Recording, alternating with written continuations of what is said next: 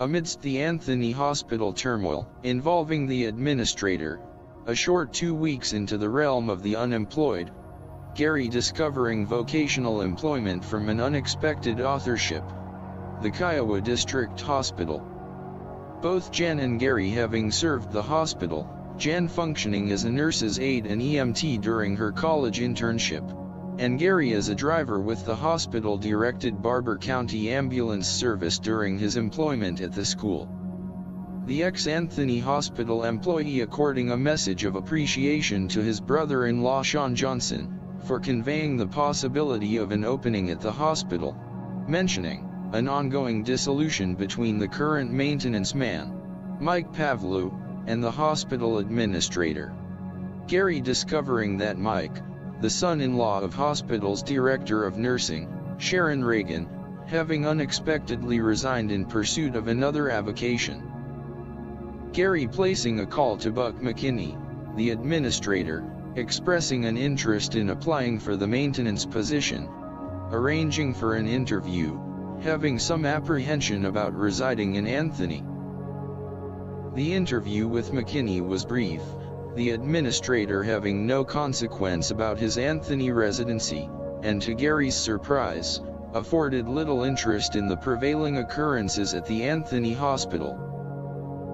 The financial compensation for a maintenance man was as anticipated, substantially less than his previous multi-department plant service manager position at the Anthony Hospital. Gary bringing to light his participation in the Kansas Hospital Engineers Association, currently serving the organization as secretary-treasurer, and editor of the KHEA monthly newsletter.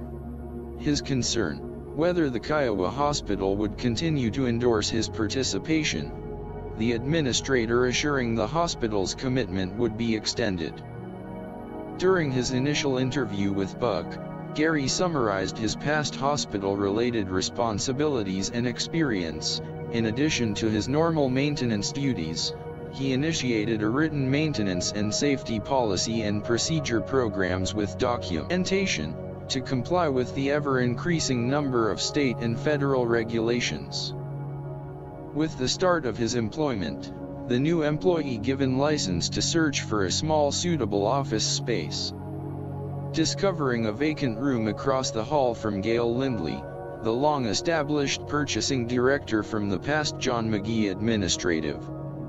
The small office accommodation fulfilling a homestead for his computer, plus its edict, and once situated he began to research for past written documentation.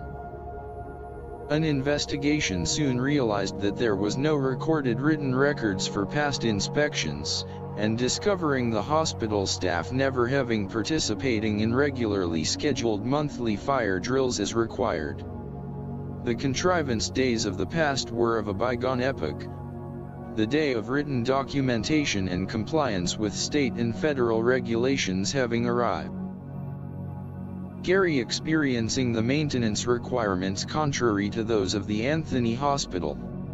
The smaller Kiowa facility with its diminished number of acute and swing bed patients, having fewer maintenance requests. His morning walkthrough of the building, a visit to the clinic, all the ancillary departments, documented inspection of clinical systems, the daily incineration of medical waste and regiment of groundskeeping.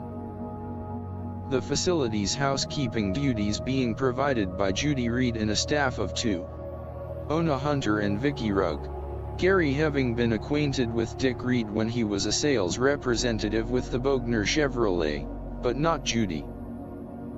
The dietary department consisted of one person, Arvita Starzak. Her culinary domain absolute, dominantly ruled, more than adequate for the sparse patients' influx.